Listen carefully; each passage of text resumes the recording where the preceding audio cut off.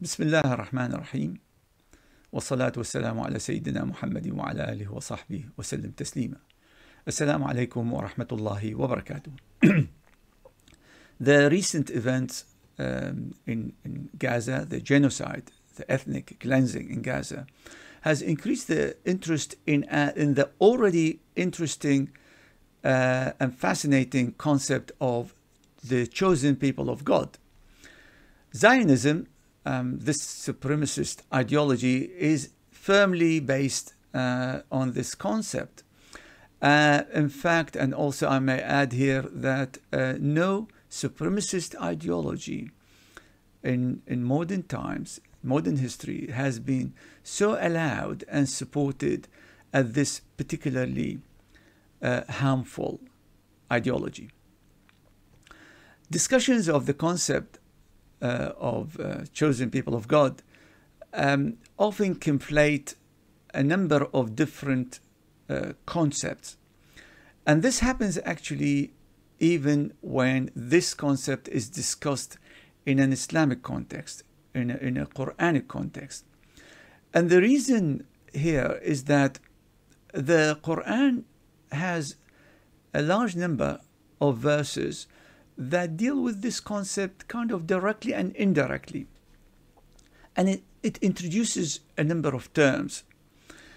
In this video, my intention, inshallah, to try and analyze what the Quran says about this concept, and I hope that I will bring new insights into how this concept is presented in the Quran, as I will show, it is actually uniquely described in the Quran in a unique way. And I will be dealing with all these related concepts and discuss them and terms to make the subject as clear as I can. And I will also, I have to say that I will have to, because this video is targeted at English-speaking viewers, I will try to avoid an kind of unnecessary discussion of linguistic details. I will be given the references to all verses, and I will be citing them in Arabic and in English. So anybody who would like to pursue this further and go and check references, details, translations, it will be easy for them to do so. And I will also be quoting a relatively large number of verses, and that's really necessary in order to develop and build a complete picture of the concept of chosen people of God. Now, this video is actually a standalone video, so in order to watch it, you don't need to refer to any previous video of mine. But it is also a sequel to a previous video which I did on the Abrahamic covenant. In that video, I introduced brought new insights into how the Quran presents and describes the covenant that Allah subhanahu wa ta'ala made with Abraham. The Bible, the Hebrew Bible, makes Abraham's covenant effectively, it extends it to cover Israel. So his descendants, all of them from Isaac. The Quran does not do that. And I'll just to kind of quickly refer to the main verse that talks about this covenant, which is Bismillah ar-Rahman ar-Rahim. وَإِذِ ابْتَلَى إِبْرَاهِيمَ رَبُّهُ بِكَلِمَاتٍ فَأَتَمَّهُنْ قَالَ إِنِّي جَاعِلُكَ لِلنَّاسِ إِمَامًا قَالَ وَمِنْ ذُرِّيَّتِي قَالَ لَا يَنَالُ عَهْدِ الظَّالِمِينَ, which may be translated as, and when Abraham was trialed by his Lord with his commands, and he fulfilled them, he said, indeed, I will make you a leader for people. He said, and of my descendants, he said, that's Allah replying, my covenant does not include the wrongdoers. So Sayyidina Ibrahim asked for the covenant to include his descendants. Allah subhanahu wa ta'ala confirmed that he will do that, but he also confirmed that it was this covenant will be restricted to those who are righteous. Now, the Abrahamic covenant and his chosenness was personal, individual. It was about him. Israel's was collective, not individual. So no, it wasn't a commitment, a covenant that Allah subhanahu wa ta'ala made with all of the nation of Israel. This is a very important point that I explained in the previous video, and we will develop this further here. So this video will focus actually on this kind of collective chosenness of the Israelites. And while most of the video will be discussing the Quranic presentation of this concept, I will start actually by talking about the Tanakh, or the Hebrew Bible, quickly, very quickly. And then at some point later, I will also review what Christianity says. That's just to put both of these in perspective and to make it easier for the viewer to compare what the Quran says with these two sources, the Hebrew Bible and Christian sources. So starting with the Hebrew Bible, this covenant and the chosenness of Israel is mentioned actually in a number of places throughout the Bible. And we read about it. We read that God chose Israel, the descendants of Jacob, out of all people. And the Bible says God chose them not because they were numerous. In fact, they were the fewest of all peoples. That's what it says. And the Bible confirms that he chose the Israelites because he loved them. There's no actually any more information as to why he chose them specifically, just he loved them. And he promised as well, he promised them that he will make them numerous. And also there is a lot of focus, of course, in the Hebrew Bible on giving the Israelites the Holy Land. And also the covenant is said to be perpetual, so forever, it continues. And that's basically the foundation of the claim to the Holy Land, among other things.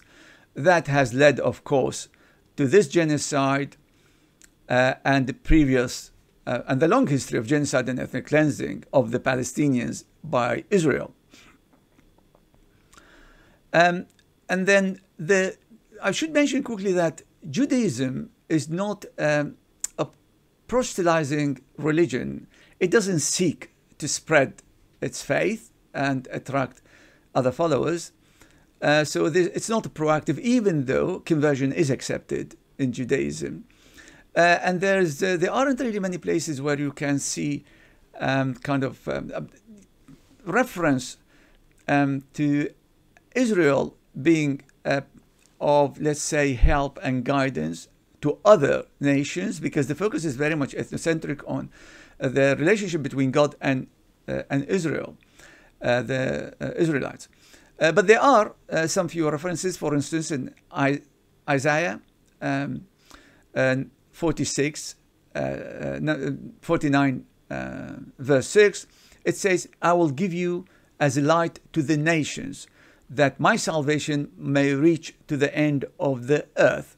So there are kind of these references, but they are far from being stressed and confirmed or stressed and repeated. The focus is very much on the race of Israel. However, because the Israelites, there were many prophets that appeared among the Israelites. This long line of prophets resulted in a deep-rooted tradition, prophetic tradition, that made Israel, the nation, resilient. despite its small size, of course, and calamities. I think you can argue that this promise of making them numerous in the Hebrew Bible doesn't seem to have been fulfilled. They remained a small nation. And but that small nation still carried this prophetic heritage, prophetic tradition. They maintained the message of the affirmation of oneness, Tawheed, and that's because of the number of prophets that appeared among them over the centuries. That's just as much as I would like to say really about the Hebrew Bible and what it says here, because this is not just about, as a background, it's not our main point. I should just mention quickly here that recently in modern history, in particular after Israel, the nation, was founded, there has been some overfocus on the success and good fortune of the Israelites or of the Jews in recent history, and this is usually and it's associated with the rise of Zionism, and it's often seen by a lot of Christians and Jews as some kind of evidence and proof of God's of their chosenness by God and the promise, etc. And I just want to mention very quickly here that this argument ignores centuries of ill fortune and failures.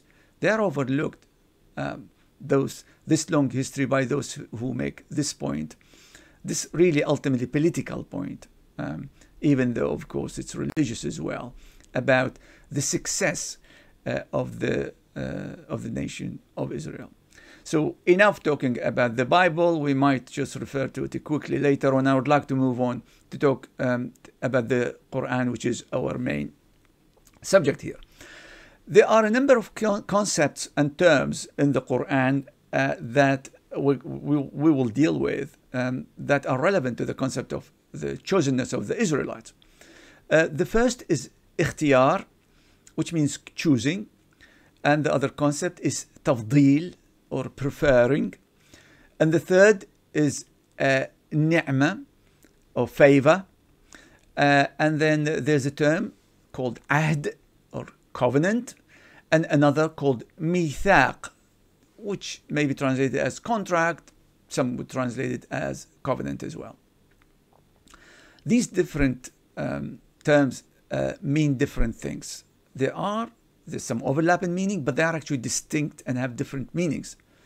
And these terms and concepts, they reflect, obviously, represent different concepts, are often conflated even in Arabic interpretations of the concept of chosenness of the Israelites.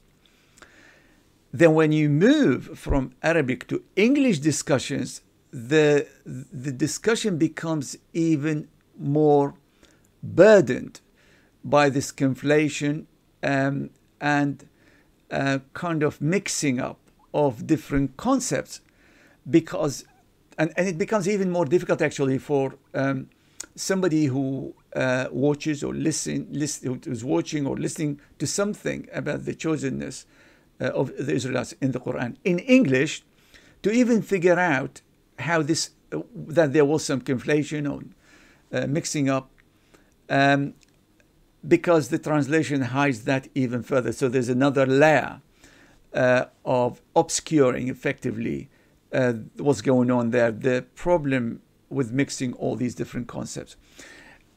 In this video, I'll try my best to always refer to the Arabic term and concept, and obviously its translation, to make it as clear as possible, to make the differences between these different terms as clear as possible, and that and only that will actually help us to kind of pin down what the Quran really, really means when it talks about the chosenness of the Israelites, and it does talk about that subject.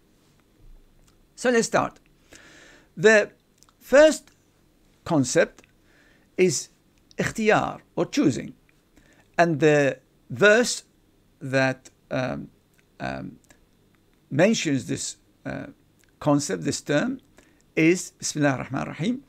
وَلَقَدْ اخْتَرْنَاهُمْ عَلَى عِلْمٍ عَلَى الْعَالَمِينَ.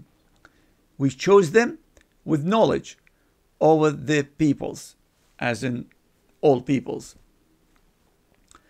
That's one concept. That's اخترناهم. That's we chose them. The second is فضل التفضيل or preferring, and that's about preferring the Israelites over other nations. The first one اخترناهم, so as in choosing them, selecting them from other nations, or selecting them over choosing them over other nations, selecting them from other nations. And the other is tafdil, which is preferring them over other nations. So this is one example. Bismillah ar-Rahman ar-Rahim. يا بني إسرائيل اذكروا نعمتي التي أنعمت عليكم وأني فضلتكم على العالمين. O children of Israel, remember my favor, that I favored you and that I preferred you over the peoples. So you've got these two terms, تفضيل, choosing, and preferring. These clearly are comparative, so they are used relative to other nations. And there's the term that also occurred in this verse called ni'mah, or favor. That is general, non-comparative. Now, as you would have seen, that both verses talk about choosing, the first one choosing over the Israelites over other nations, all nations, and the other is about preferring them over other nations. Now, the concept of all other nations applies only to the time where this preferring, this choosing was applicable. This is not perpetual. This is not forever, as the Jews would say. The Hebrew Bible says. It is not, and I will show this as later. Now, so the Quran says that Allah chose and preferred the Israelites. So, but what does that mean? What is that? Because this is ultimately what kind of the discussion, the differences are about. And here's let me give you first my conclusion, and then as we go along, I will explain and I will quote more and more verses to confirm and to show that this is the clear message of the Quran. This is what the Quran says about what it means that Allah subhanahu wa ta'ala chose the Israelites and preferred them over other nations. The Israelites, what the Quran meant is that the Israelites were chosen to be the host people of prophets. The host people of prophets. The host nation amongst which prophets appeared, prophets were sent. That is really what the Quran means when it says Allah subhanahu wa ta'ala chose the Israelites over other nations, or preferred the Israelites over other nations. Let me quote one particular verse that's relevant to the subject and analyze it to show how it really clearly makes this point about the Israelites being a host nation. وإذ قال موسى لقومه يا قوم اذكروا نعمة الله عليكم إذ جعل فيكم أنبياء وجعلكم ملوكا وآتاكم ما لم يؤت أحدا من العالمين. When Moses said to his people, O my people, remember the favor of Allah to you as He made among you prophets and made you kings and gave you what He never gave to any of the peoples. What He never gave to any of the peoples, the ending of the verse, is a reference to all these kind of favors put together. So it's not a reference to something additional. It kind of sums up everything that Allah subhanahu wa ta'ala, because it confirms that this altogether is really unique, these favors.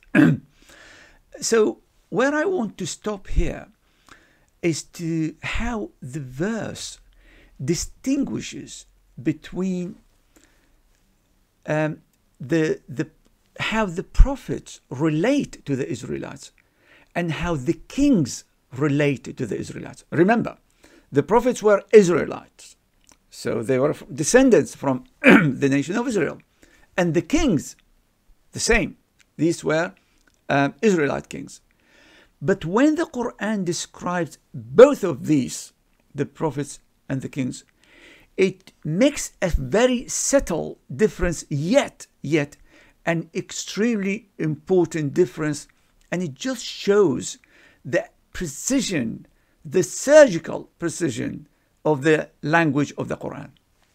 So let me repeat again how Allah subhanahu wa ta'ala described both of these. He said, made among you prophets. So this clause differentiates between the Jews and the prophets, in that the prophets were individuals as if they appeared kind of or sent to the Israelites.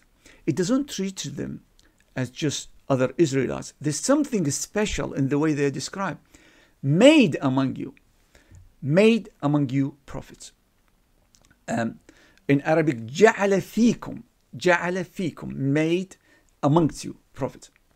But when it comes to describing the Israelite kings, it says made you kings.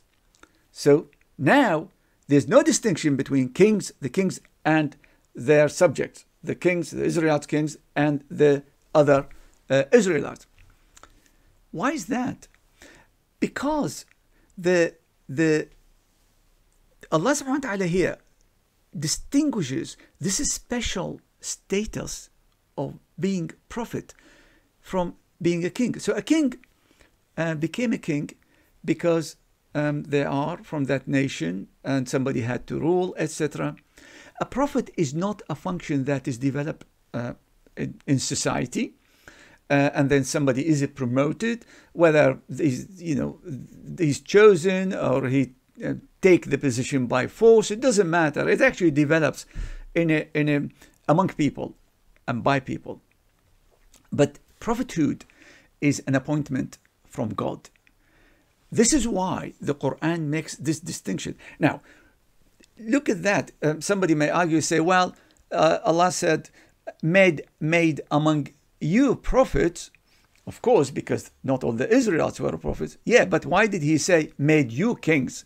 When he said made you kings, as in to say, I have actually given you authority, giving you control, giving you governance, gave you power. That's what he means. So he's effectively saying that this is my favor to all of you. I made you kings, so you actually governed yourself, you ruled yourself. Not forever, of course, but that's part of the favor that Allah subhanahu wa ta'ala gave to the Israelites. Whereas when it comes to the prophets, he only described them as made amongst the Israelites prophets. This is a very subtle and important, significant distinction. And what's really telling here is when you go to the Bible, a man kind of written book, you will see that it lacks this distinction. In fact, there is no interest in the prophets at all. The main focus is the kings.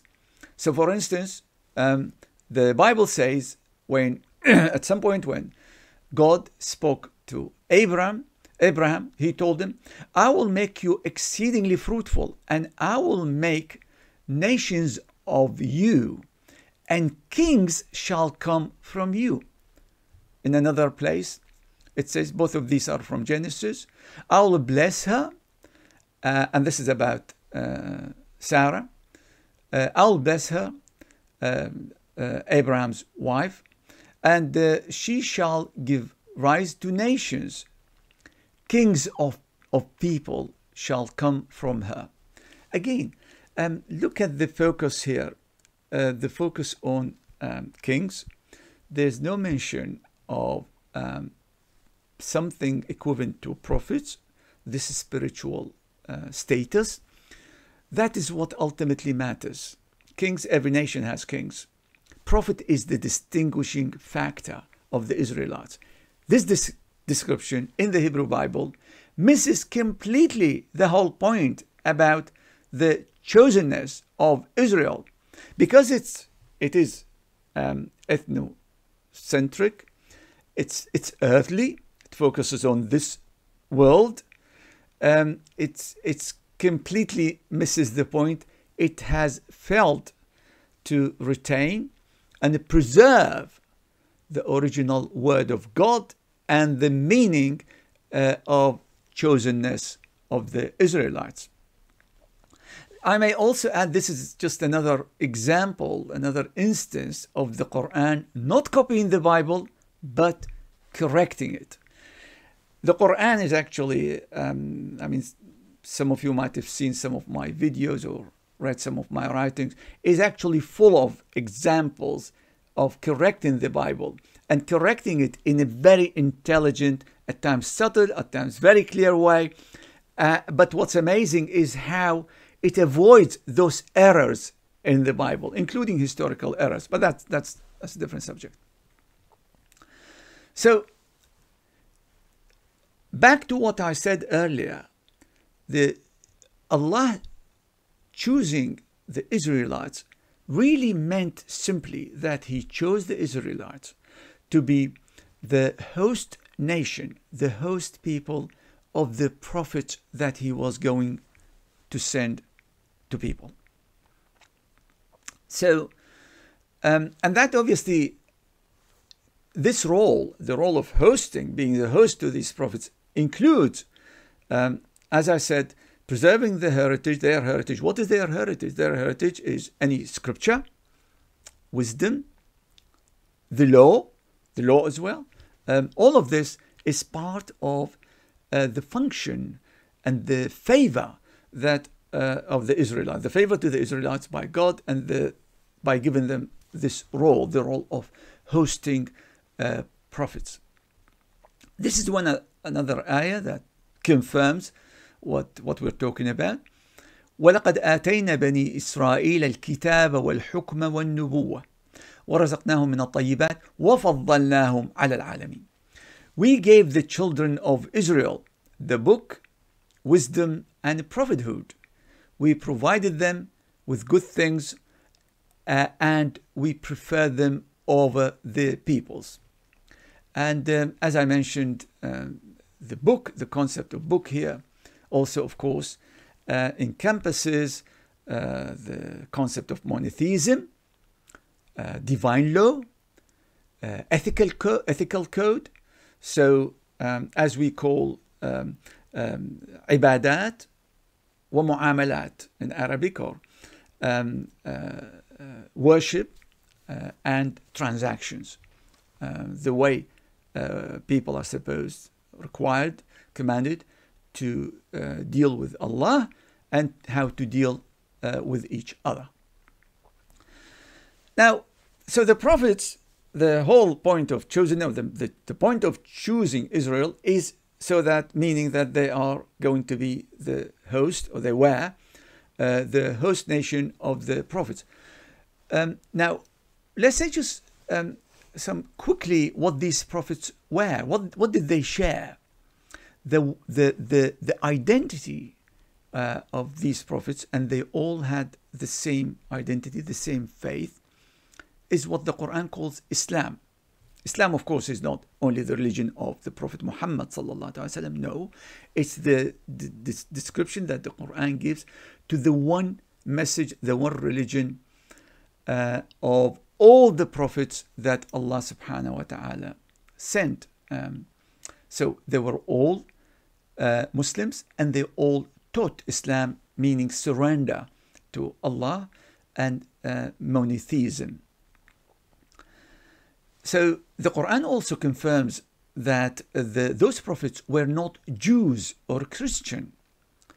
And the reason the Quran says that, because the Quran distinguishes between those who are the Jews, being a term that refers to an ethnic racial term, and Christians, because the Christians actually are polytheistic.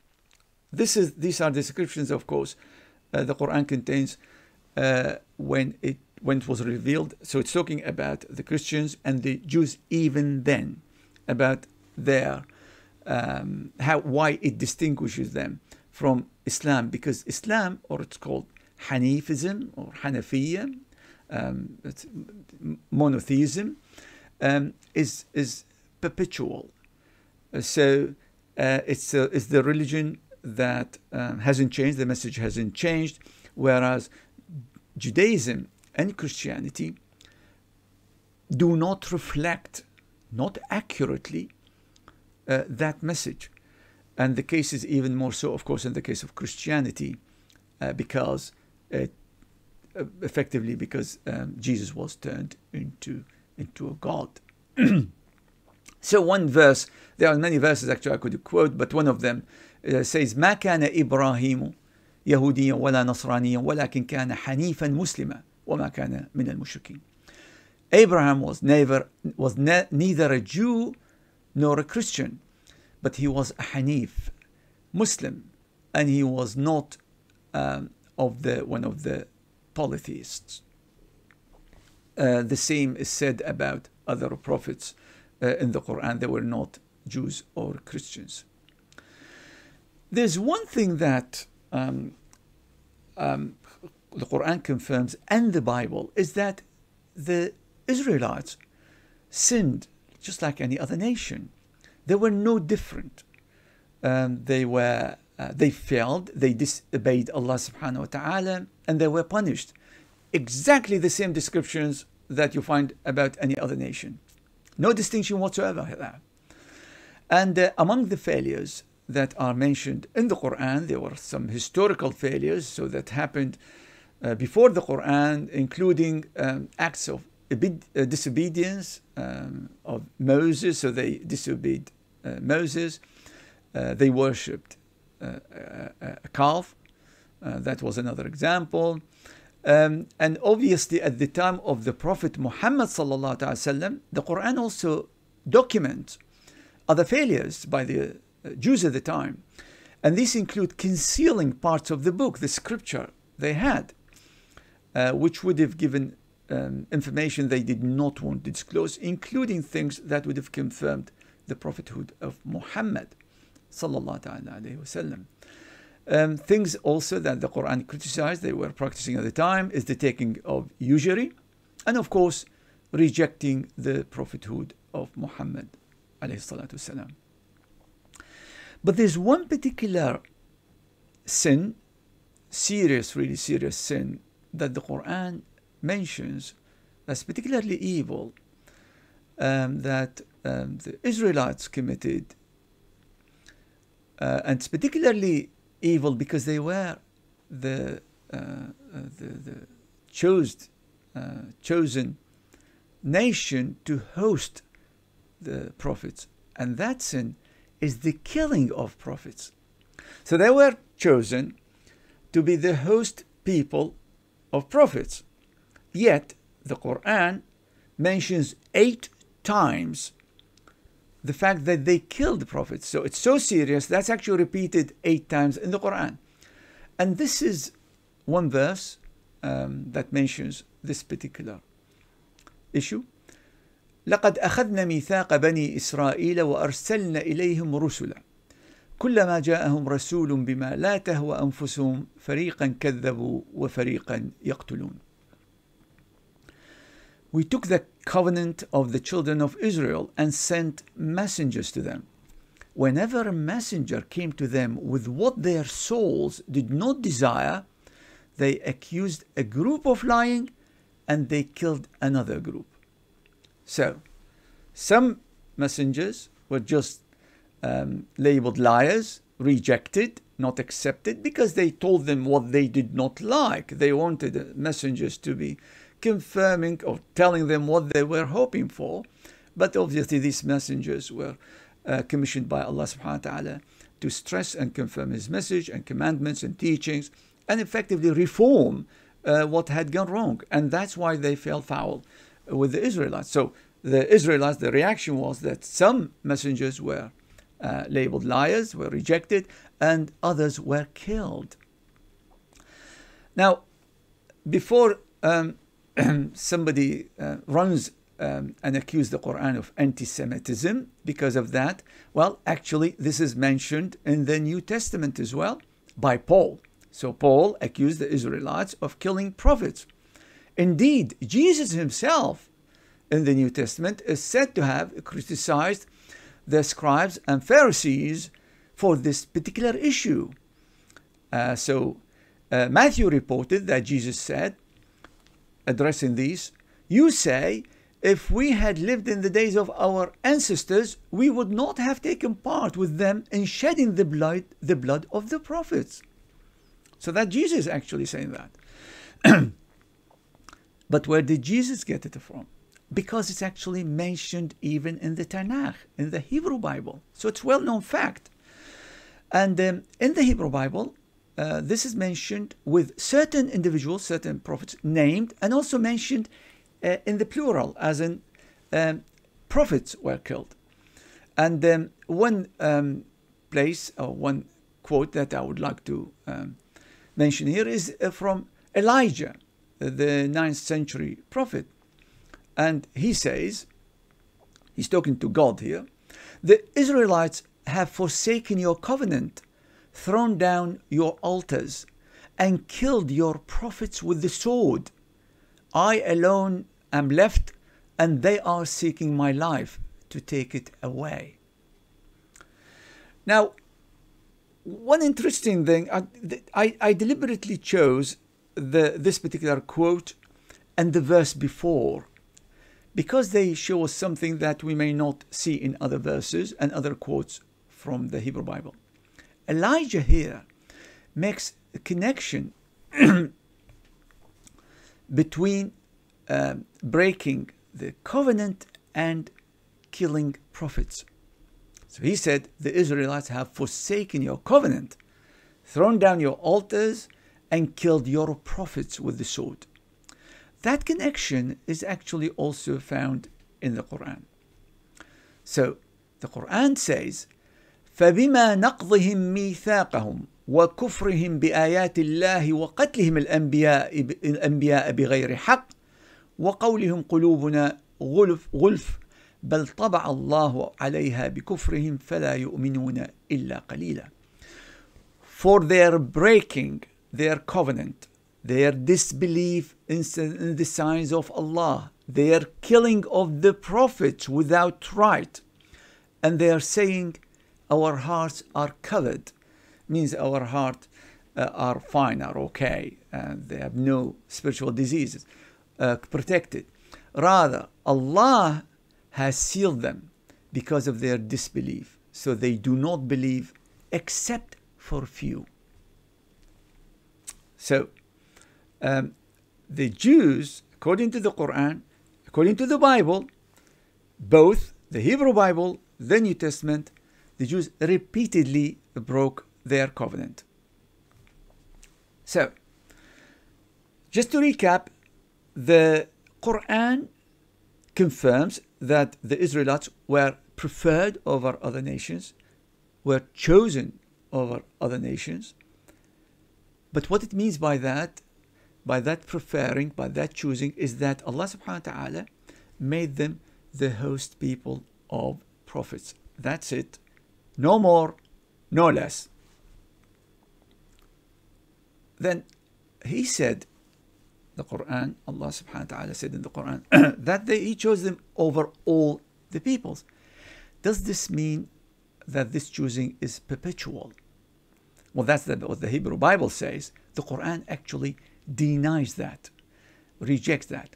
Now, if you remember, if you keep in mind that the chosenness is about this clear function which is to host prophets, then it becomes clear that this is not perpetual.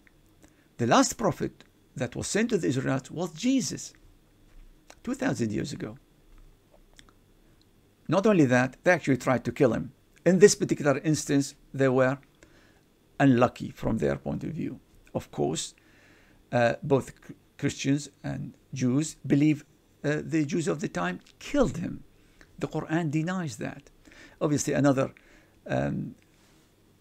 instance that nobody can kind of very impossible to explain why the Qur'an would deny something like that if it wanted to just basically go along with whatever beliefs were widespread at the time and accepted and popular. But that's a separate issue. I just want to mention it quickly. Remember that because of the long kind of centuries, long line of prophets and centuries of prophets appearing in the Israelites they became the custodians of prophetic tradition, heritage, and that included monotheism, the law,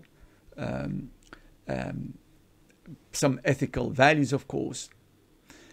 So they were the guardians, but they were imperfect guardians, that for sure, according to their own book as well. But they were the best available. So of all the nations that were available, you couldn't find guidance to Islam as described in the Quran anywhere as you would have found it in Israel. You would have gone there and you would have become the closer you could to the prophetic tradition, the teachings of the Prophet. They had been distorted, changed, etc., but the core was still there, and they were the best available. And of course, apart from prophets, this environment, spiritual environment, meant that a lot of wise people, righteous men and women appeared throughout the history of the Israelites, and this also kind of helped in maintaining, preserving that heritage that was for all people, for the benefit of all people.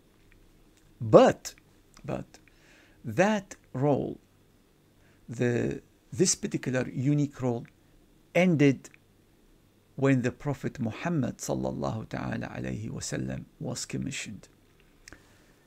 The role of hosting prophets ended because he was not an Israelite.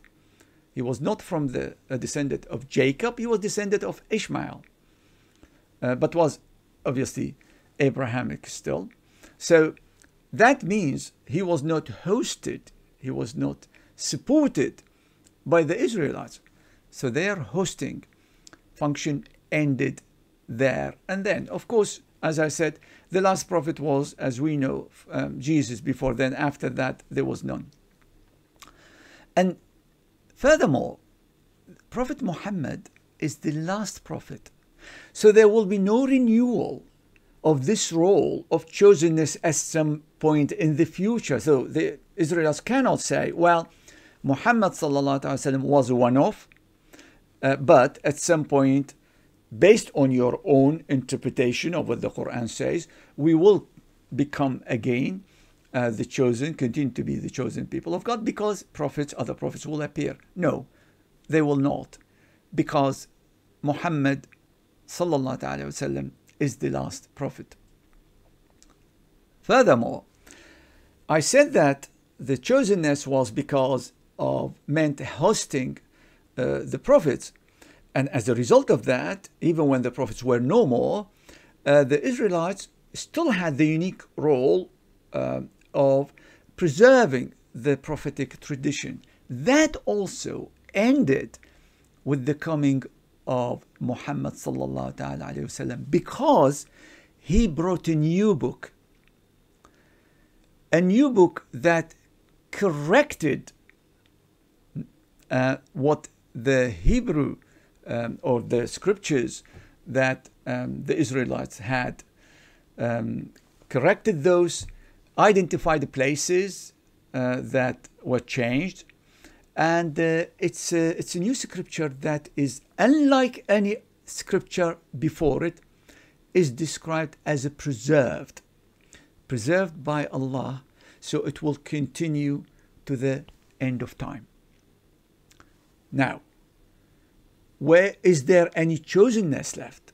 Of course, none and nothing, because there will be no new prophet who could appear among the Israelites, the Jews meaning. That's not going to happen, because there will be no prophet, and there will be no book, no new revelation, so there's no heritage, prophetic heritage for them left for them to maintain and preserve. The Qur'an brought, or the prophethood of Muhammad in the form of the Qur'an, brought a scripture that is far, far superior to anything that existed before it. Of course, anybody can read about the history of the Bible. This is not the Hebrew Bible, and indeed the New Testament. This is not the place to discuss that and to see the human history of these books. A book by, I think I would recommend, by John Barton is an excellent book, and writings by Ehrman, Professor Ehrman are also fantastic, excellent writings, and fantastic references on this subject. And there are obviously numerous books, but the point I'm making is that the fact that the Hebrew Bible and the Christian Bible, Christian New Testament, are written by people over centuries, edited and re-edited and changed, and etc. All of that. There's nothing to do with the Quran. There's not an Islamic claim. All it is that the Quran says something 14 centuries ago that only about 2-3 centuries ago the West, Christians and Jews, started to realize and accept and concede. That's all to it, really. So this is not the Quran making that claim, but that's a separate point. So moving on, there's one particular verse that I would like to mention here that confirms the fact that the Quran now is the reference, is the divine book, and that it's superior to whatever existed before it. Because Allah subhanahu wa ta'ala describes it as being مُصَدِّقًا لِمَا بَيْنَ يَدَيْهِ مِنَ الْكِتَابِ وَمُهَيْمِنًا عَلَيْهِ, confirming that which preceded it of the book. So confirming the main messages, anything that's right, that was preserved in whether the Hebrew Bible or anything that existed in Scripture before it, that is correct, that was genuine, authentic. So it confirms that, but it also goes on, the Quran goes on and says, and وَمُهَيْمِنًا عَلَيْهِ. Muhaymin means has authority over, superior to it. So that's why the Quran has effectively ended the function of the books that existed before it. You don't need those books, even if there were, let's say, texts, sources that contain a lot of authentic revelation from the past at the time of Muhammad sallallahu alaihi wasallam. When the Quran came, nobody would need those anymore. Now, people who had those books or any form of scripture would still have needed the Quran, because the Quran corrected things, added, clarified, and it's a book that was not tampered with, was not corrupted, was not changed by a human hand, unlike anything that existed at the time. Of course, the Quran also introduced a new law, so we call Sharia, it's a new law, and it made it clear that the failure to accept Muhammad is a failure to discharge one's duty, even according to the established scripture, the older scripture. And I would like to mention here one particular prayer by Abraham, Sayyidina Ibrahim, when he was in Mecca. This is, of course, from the Qur'an, and this episode of Abraham living in Mecca is completely missing from the Bible. That's part of the history that the Bible has was removed from, whether it was in whatever form in their writings, the Jewish writings. So the verse goes as follows: ربنا وابعث فيهم رسولا منهم يتلو عليهم آياتك ويعلمهم الكتاب والحكمة ويزكيهم إنك أنت العزيز الحكيم. O Lord, and send among them a messenger from themselves who will recite to them your verses, teach them the book and wisdom, and purify them. Indeed, you are the mighty, the wise. What's interesting here is that when Abraham made this prayer, he was in Mecca, and he was talking and thinking of his son Ishmael, not Isaac. So this is very important, very significant. So Abraham did not have this concept that all prophets had to come from Isaac. No, he was. He thought that he wanted actually a messenger, a prophet, to come from his son Ishmael. So that kind of exclusiveness to prophethood that is claimed in the Hebrew Bible or by the Jews is actually completely and utterly incorrect. Ishmael also was a prophet himself, and his descendant Muhammad sallallahu ta'ala alayhi wasallam, of course, was a prophet.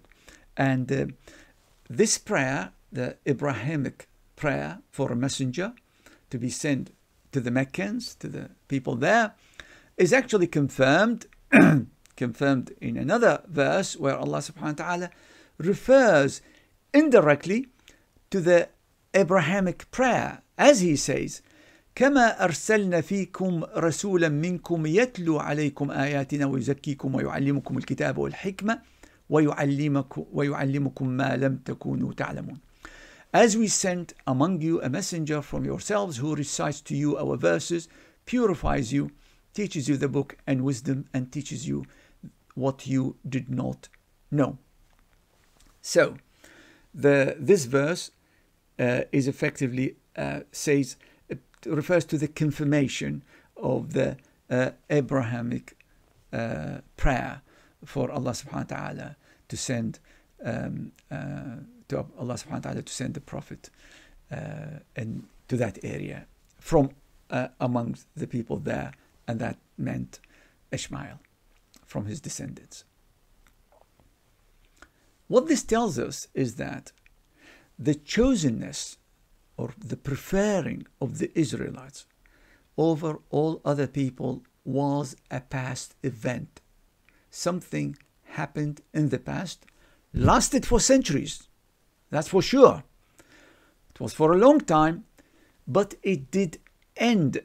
It ended completely with the coming of the Prophet Muhammad sallallahu ta'ala alayhi wasallam.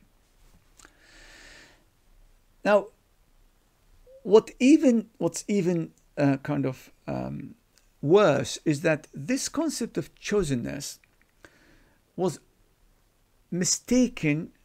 So the function of hosting the prophets was mistaken for being the best nation. And this is another distinction that the Qur'an makes very, very clear. I'll get to later, but I want to stress here how important, another really, really fundamental point to understand. Chosenness in the Qur'an of the Israelites does not mean chosenness to be the best nation, only chosen to host the prophets and consequently to preserve their heritage. That's what it means. Not as the Jews would say, they are the best nation. The best nation isn't, that's not what it means to be best nation. I'll explain later. Of course, everything I've spoken about now, so far, about the misunderstanding that we've seen in the Hebrew Bible, or misrepresentation of the concept of chosenness, is actually shared by Christians, because the Christians accept the Tanakh, the Hebrew Bible, or they call it the Old Testament. Because they accept it, they have effectively inherited, they have taken over, shared that misunderstanding of the meaning of the chosenness of the Israelites. But not to be outdone, the Christians then came up with their own version of chosenness, being best. They mean by that they are best, and applied it to, guess what, themselves. So how did this happen? So let's talk a little bit about Christianity now. Won't spend a lot of time, just quickly. And Christians introduced something called replacement theology.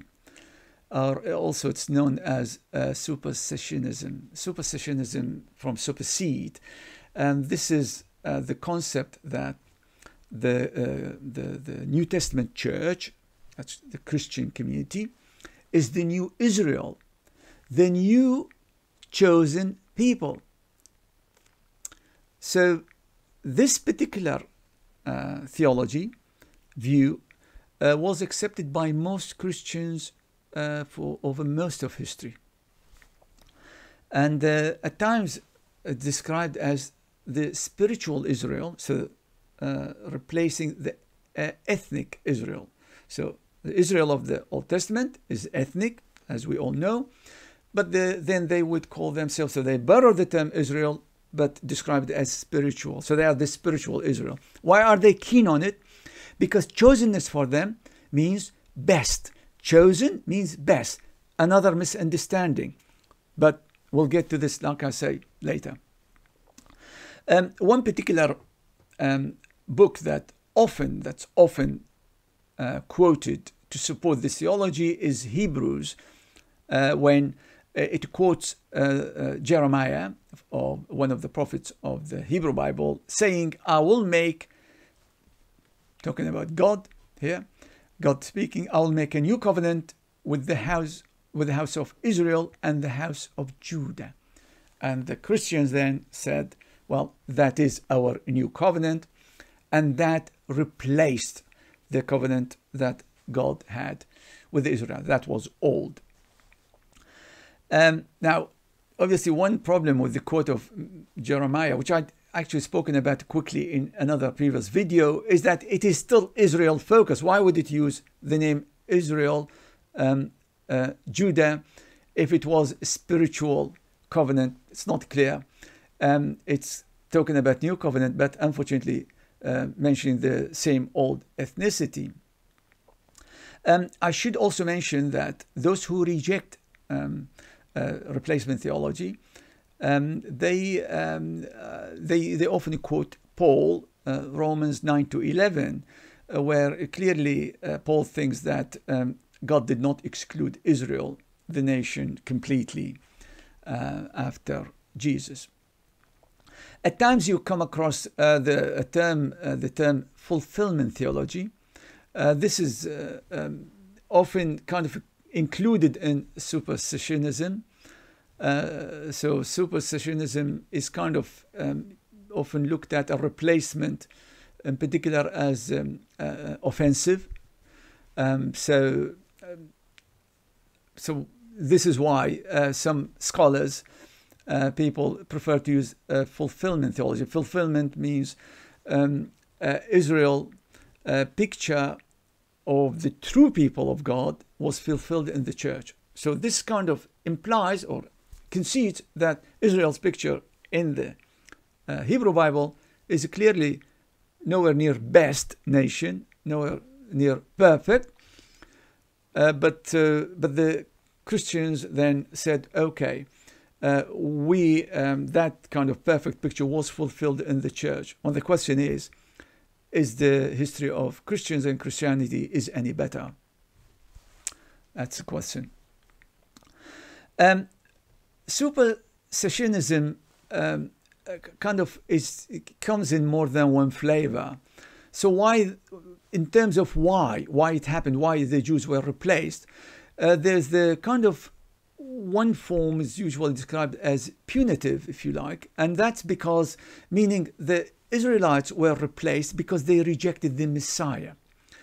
Among the people who spoke about this is Origen, of course, who died in the middle of the 3rd century, and Martin Luther, who died in the middle of the 16th century. Punitive because they rejected the Messiah. Another one is called, kind of described as economic. This is God's plan. God's plan was to use an ethnic group and then to move on to use a non-ethnic group. And that one of the people who adopted this view was Meleto of Sardis, who died around 180 or so. Replacement theology, or supersessionism, does not believe in the restoration of Israel, as in the re-establishment of the state of Israel. Because they're not needed. The Israelites are not actually needed in this theology, replacement theology. But some supersessionists believe in the salvation of Israel.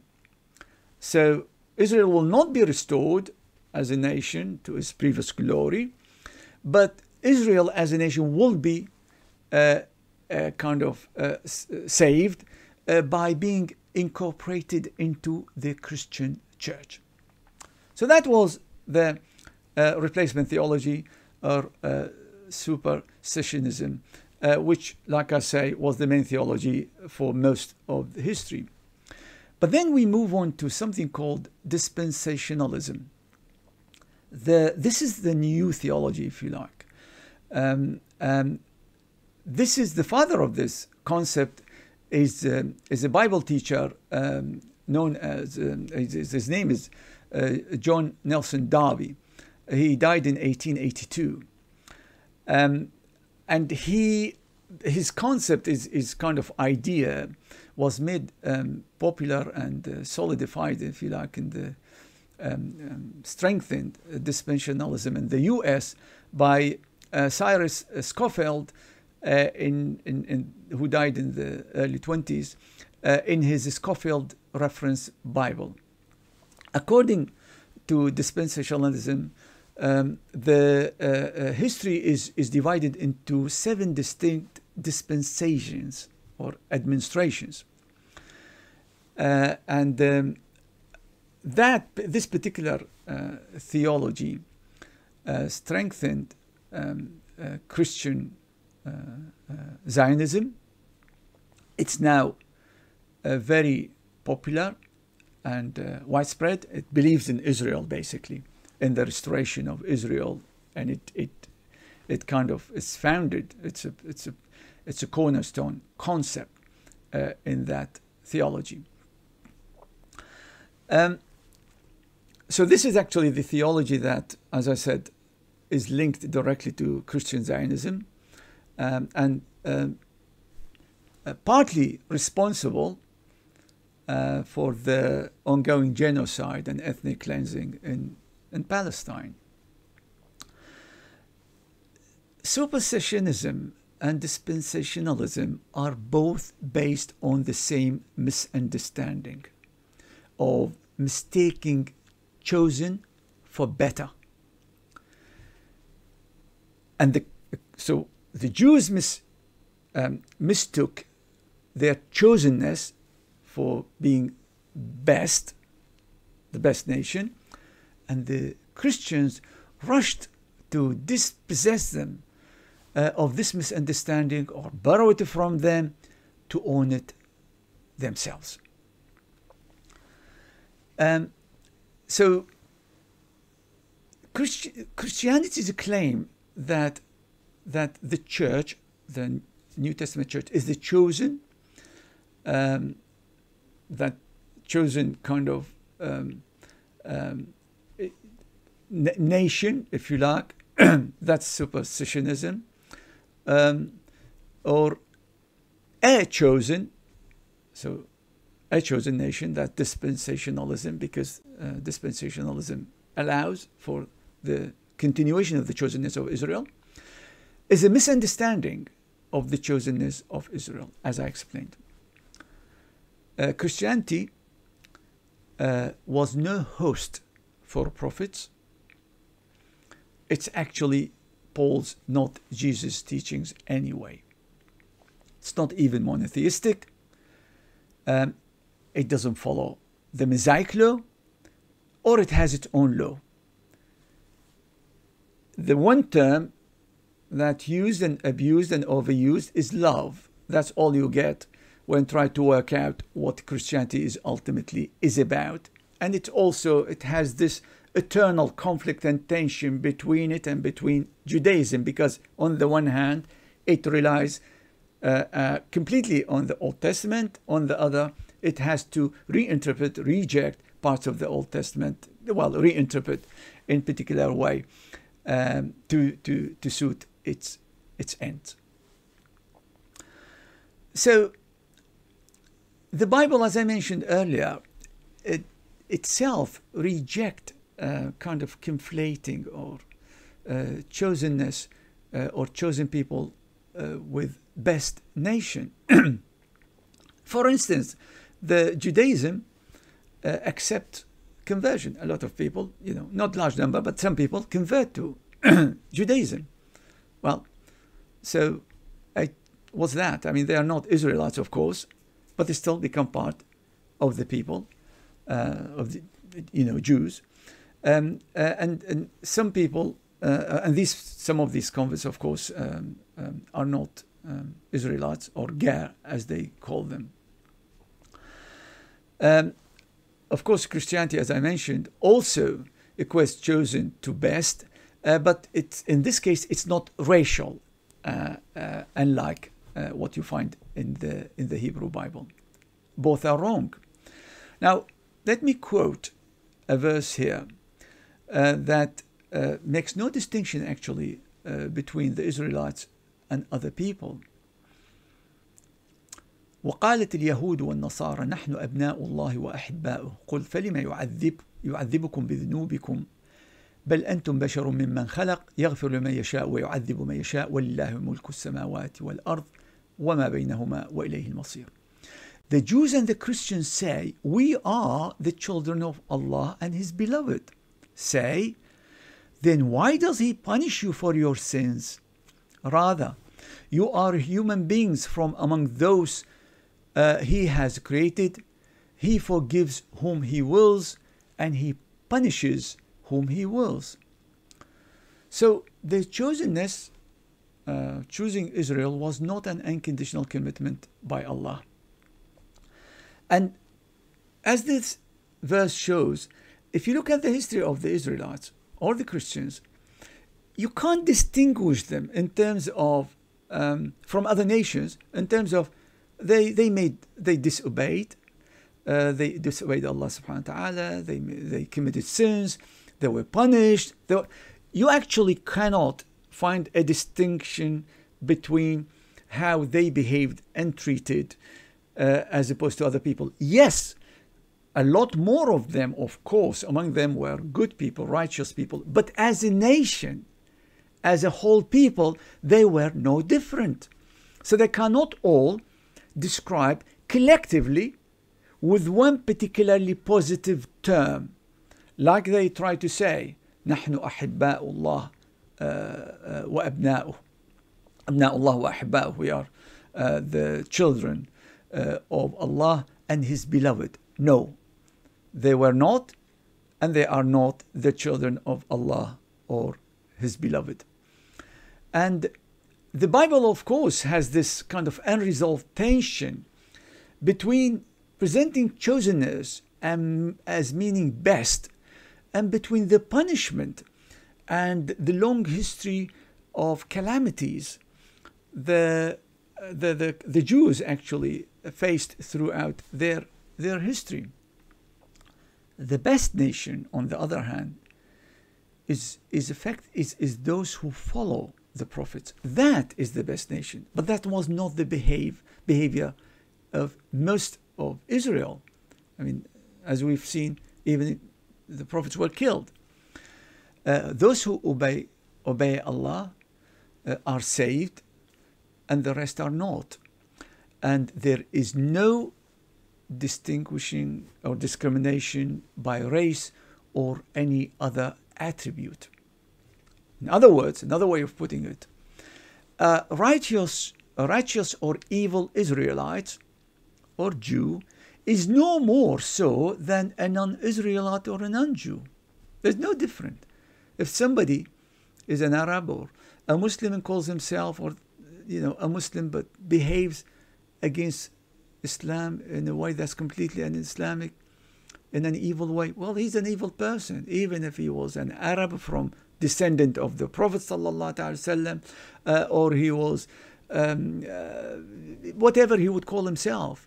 According to the Qur'an, according to Islam, he's an evil person. It doesn't matter. Nothing else would change this description, this assessment of him.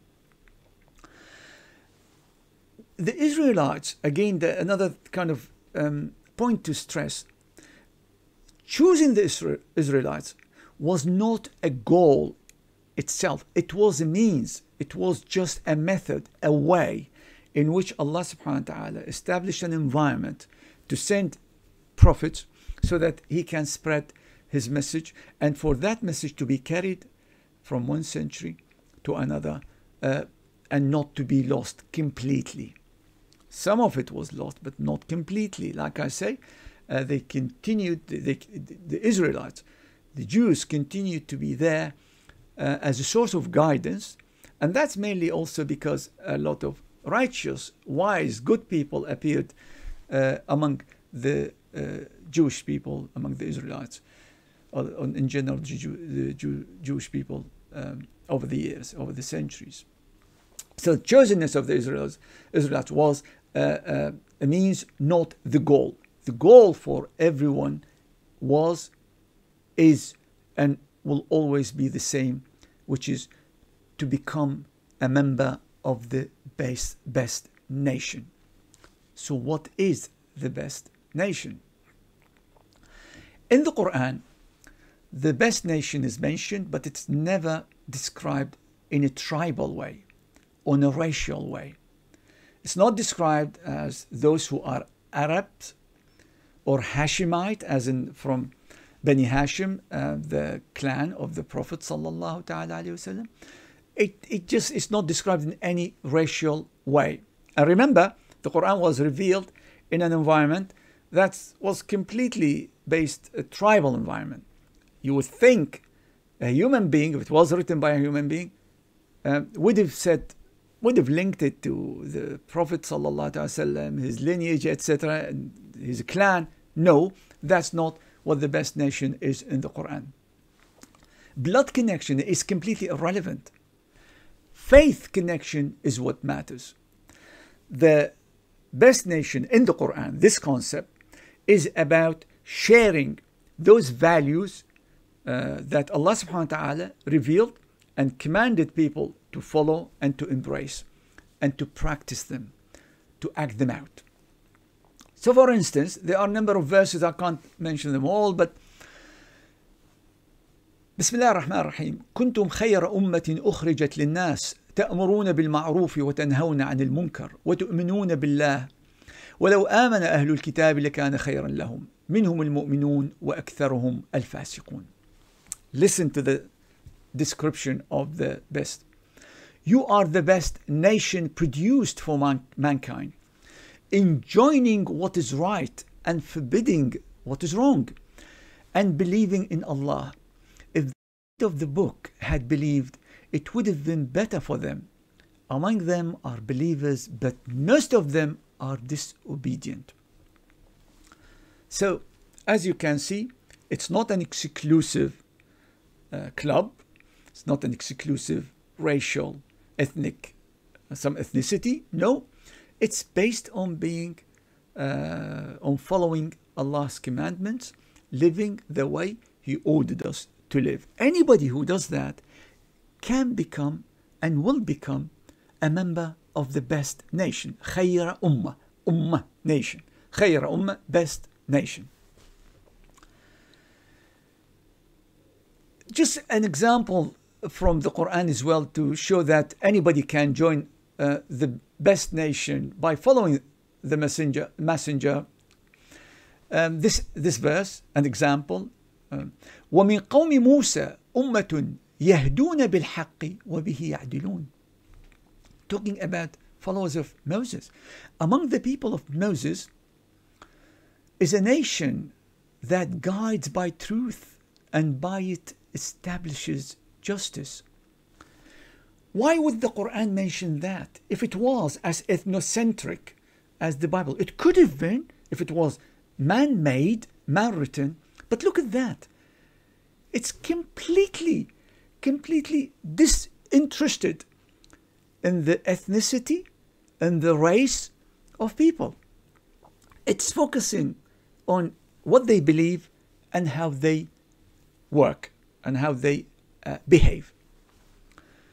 Best nation, the best nation is actually, very important concept, is one and the same nation throughout history, just like Islam. The best nation is the nation of Islam. Oh, I don't mean the nation of Islam, of course. The name has other connotations. But the nation of Muslims, those Muslims form what the Quran refers to as the best nation, Khayra Ummah. And those Muslims are not only the followers of Muhammad sallallahu alaihi wasallam. Everybody who followed the messages of the prophets over the centuries are members of the best nation. This is why they are all one nation, but this nation extends over centuries, from the beginning of time to the end of time. And that's exactly what the Quran here confirms. Like Islam itself, like the message itself. The message itself is the same message. The followers of this message are the same ummah. That the ummah that matters. Best nation. Khayra ummah. This is confirmed in another ayah. إن هذه أمتكم أمة واحدة وأنا ربكم فاعبدون. Indeed, this is your nation, one nation, and I am your Lord, so worship me. This is your nation, one nation, and I am your Lord, so worship me.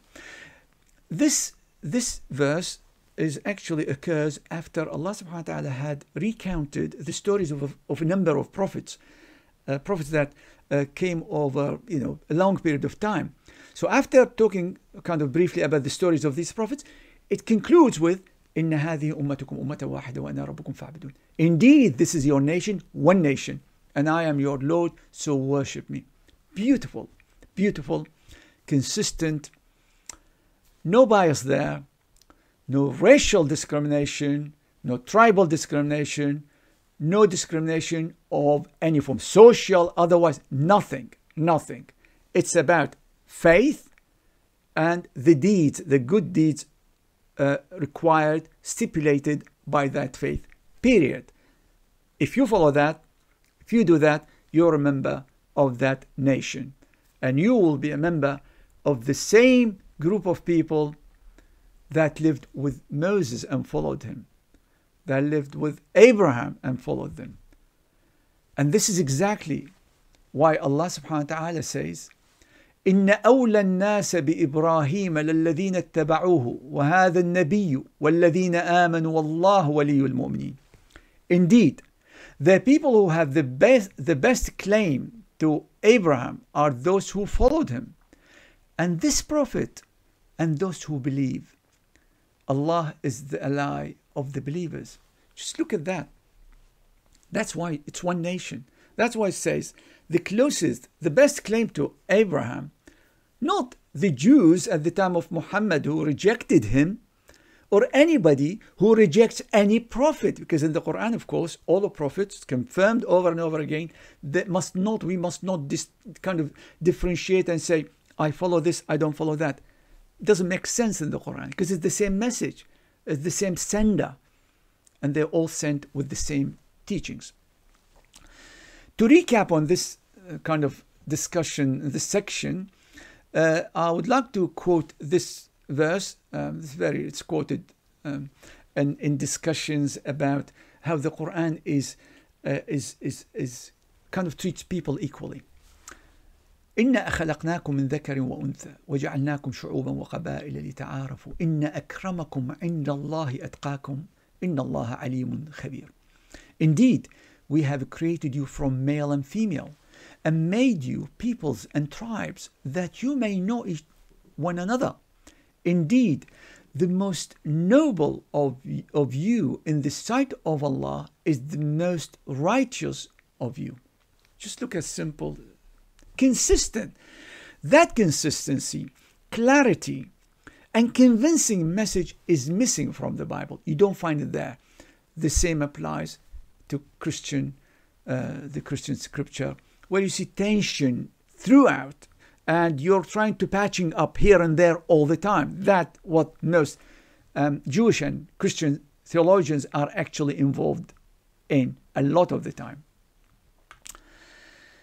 Now, having discussed the concept of ikhtiyar, khayr, best, ikhtiyar, choosing, and preferring, tafdeel, and ni'mah, fadl. There are two other terms that I would like to mention quickly, and I'm going to make sure I avoid getting into any linguistic details because it can get a bit complex. So the terms that I'm talking about are ahd, which is usually translated as covenant, and mithaq, which may be translated as contract. Covenant with Israel, Allah's covenant with Israel was still valid at the time of the Prophet Muhammad. That means it is not the same, does not have the same meaning as choosing and preferring, because we said that ended with Muhammad when Muhammad became prophet. There is no hosting of prophets, no preserving of prophetic heritage. That was not anymore the function of Israel.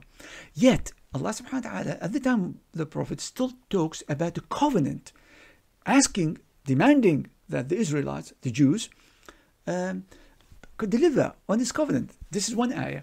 يا بني إسرائيل اذكروا نعمتي التي أنعمت عليكم وأوفوا بعهدي أوفي بعهدكم وإياي فارهبون. All children of Israel, remember my favor that I favored you, and fulfill my covenant, so I fulfill your covenant, and be afraid of me. What is that covenant? So it's not nothing to do with the chosenness. Remember what I've just said. Chosenness is a completely different concept. In Christianity, these are conflated. In Judaism, they're conflated.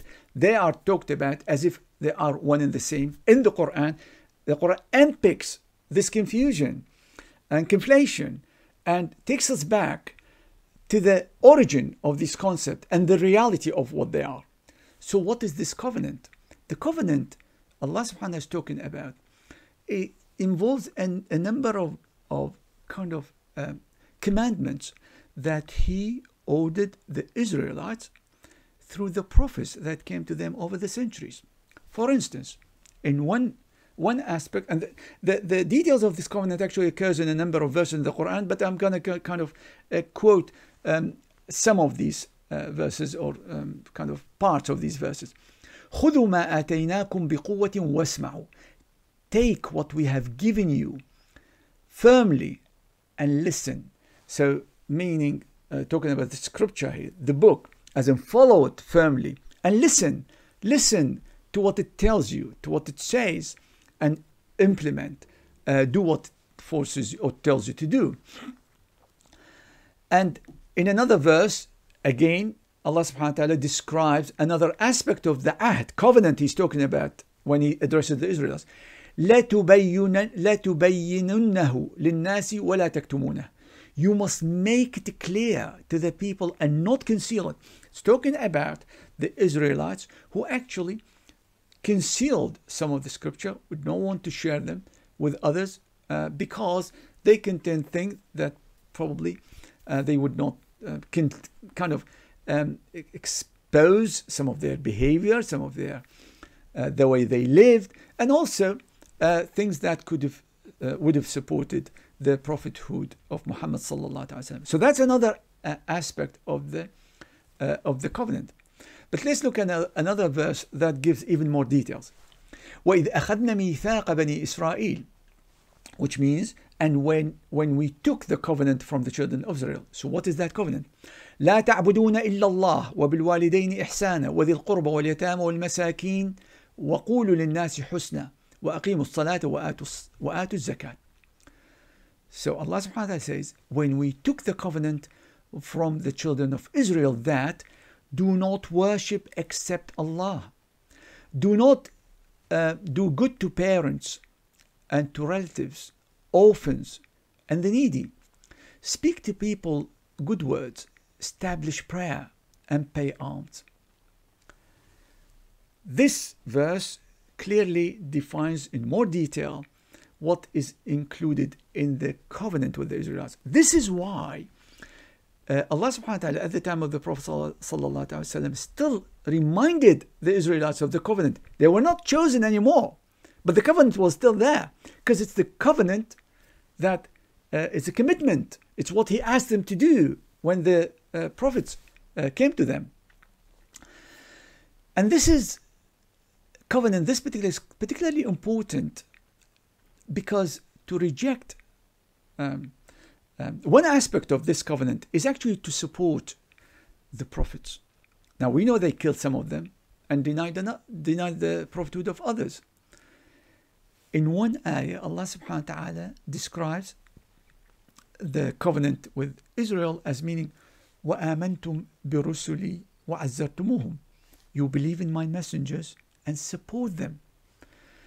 So to reject the prophethood of Muhammad means to break the covenant that the Israelites had with Allah subhanahu wa ta'ala. And as you can see here, and as you know from history, the history of the Israelites is full of repeated instances and acts of disobedience. So chosenness, the fact that Allah subhanahu wa ta'ala chose them to become the host for the prophets and to preserve the prophetic heritage until the Prophet Muhammad appeared, was no guarantee or was no unconditional commitment by Allah subhanahu wa ta'ala to the Israelites. Only if they followed through on those teachings, implementing them, any one of them would be one of the best nations. So they move from being a member of the chosen people to the goal, which is to become a member of the best nation. So there's one verse I would like finally to mention, which talks about, again, describes the ahd Allah, the covenant of Allah, as being actually general. So one verse says, الذين يوفون بعهد الله ولا ينقضون الميثاق, those who fulfill the covenant of Allah and do not break the contract. This is actually mentioned not in the context of talking of the Israelites. So as you can see, the concept of ahd Allah being the commitments that are that what kind of Allah subhanahu wa ta'ala, the demands Allah subhanahu wa ta'ala has from us in terms of beliefs and behaviors are called ahdullah. So when Muhammad sallallahu alaihi wasallam received the Qur'an and the message, those who followed him have now a ahd ma Allah. They have a covenant ma Allah. It's nothing to do. This doesn't make them any better, anything. Just have that ahd. Only if they follow through and if they abide by the commandments, follow them, follow everything that was revealed and required of them, they become the best members of the best nation. So that is, and as you can see here, there's no, Allah subhanahu wa ta'ala does not talk about the Muslims as being chosen in the way the Qur'an referred to the Israelites, or it doesn't talk about, I should say, the people of, let's say, Quraysh or Bani Hashim, or the tribes to which the Prophet ﷺ belonged, are not described. These tribes are not described anywhere as being chosen, because, like I mentioned, chosenness is a completely different concept. So, I think I've come to the end of what I wanted to discuss here. But let me just recap, just a quick summary. The concept of chosenness in the Tanakh and the Hebrew Bible is ethnocentric, is racial, is based on a race. Also, it is equated to best. So chosen is equated to best, despite the obvious tension of repeat disobedience and punishment from Allah.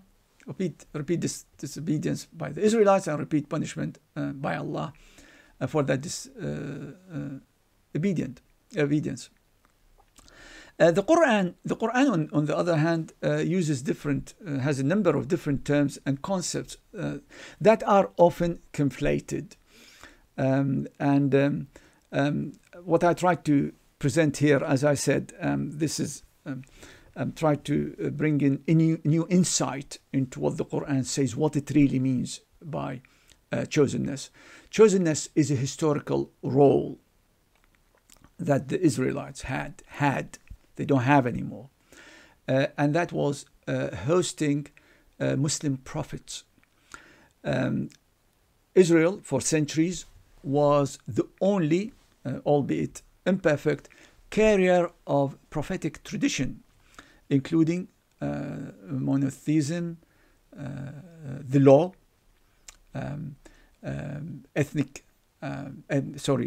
ethical values, and so on. But that role of hosting prophets ended when the Prophet Muhammad sallallahu ta'ala alayhi wasallam was sent. So the Muhammad was non-Israelite. He was he did not the revelation that he was given is better and the best because it's preserved and it's lasting. It's not going to go away and it will not change forever.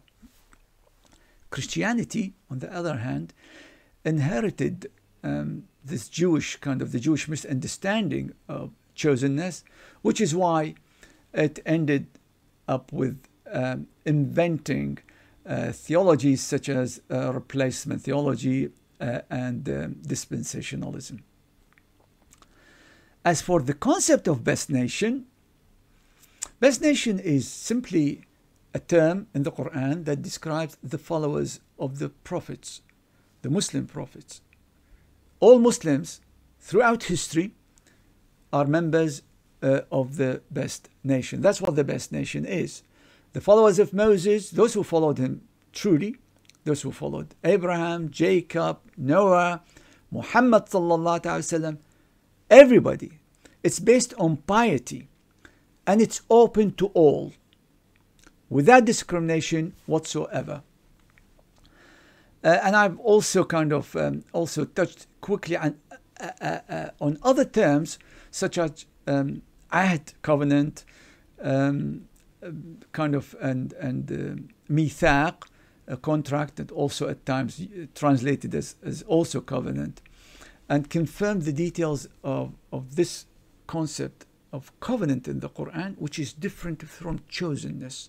This covenant means, whether Israelite or non-Israelite, means our duties toward Allah subhanahu wa ta'ala. It's nothing to do with this concept of chosenness. It's a consequence of just following the prophets. In the case of the Israelites, they were chosen, so they had the prophets, chosen for the prophets to host the prophets, to appear, for the prophets to appear amongst them. And then, as a result, they inherited their scripture, teachings, so they also became the ahd, the covenant then was for them to follow these teachings, to support the messengers, not to kill them So the Quran talks about this concept of covenant as being what Allah subhanahu wa ta'ala requires of us as applicable to everybody, not only the Israelites. Thank you very much for listening. والصلاة والسلام على سيدنا محمد وعلى آله وصحبه وسلم تسليما. السلام عليكم ورحمة الله وبركاته.